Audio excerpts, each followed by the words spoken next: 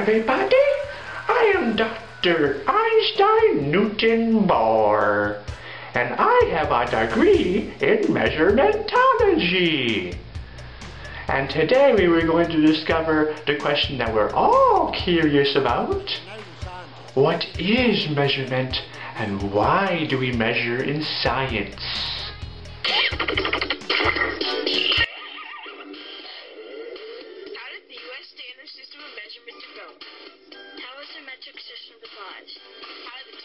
Different.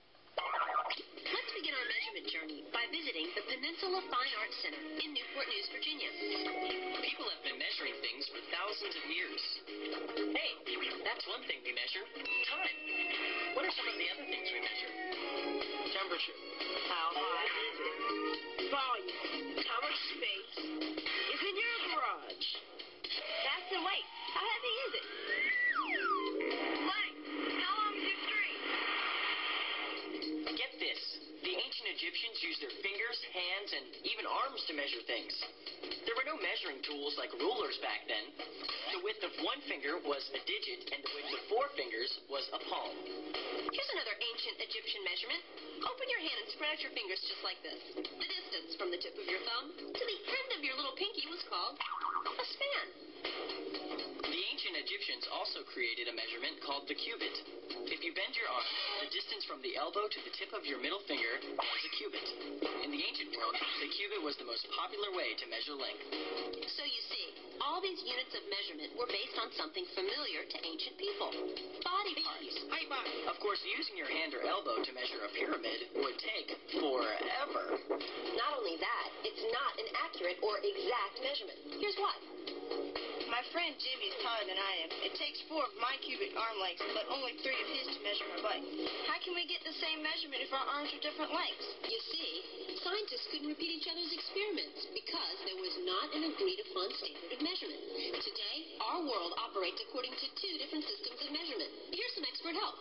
To the metric system. Measuring things is how we understand the world. How far is it from here to there?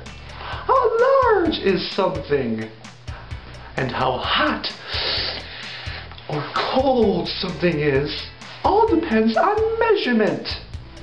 Here is an example of why measurement is so important. On the other hand, if things don't go well with Leonard, I risk losing a really good friend. I mean, I'm guessing he's not looking for a fling. He's the kind of guy that gets into a relationship for, I don't know, like you would say, light years. I would not say that.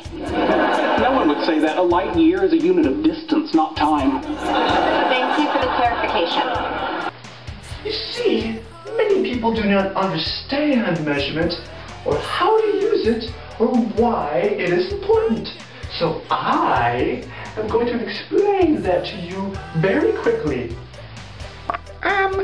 What exactly is measurement?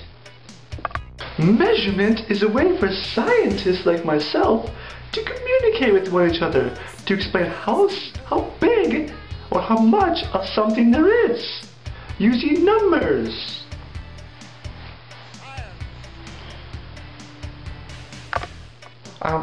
Why do we use the metric SI system instead of the inches and feet and stuff?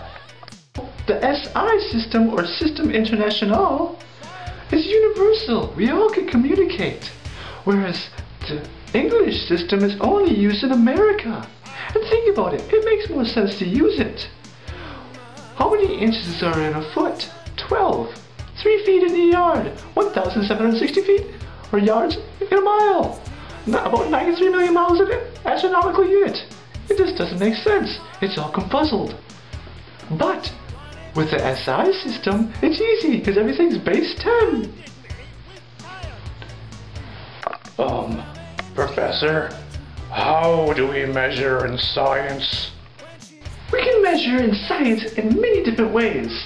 For length, we use a metric ruler. Take us to your ruler.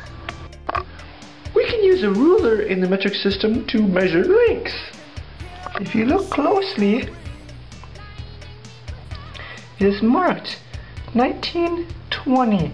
Just like the graduated cylinder, you measure straight across, count the markings in between each and line it up.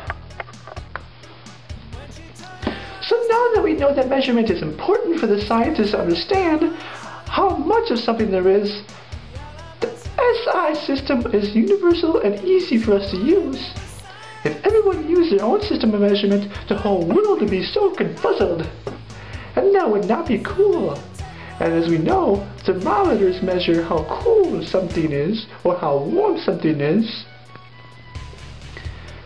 Scientists like myself like to measure things in order so we can have good communication with each other. We use the SI system of measurement, or the metric system, because it's easy, it's based on the number 10, and it's universal. Everybody in the world uses it except for Americans.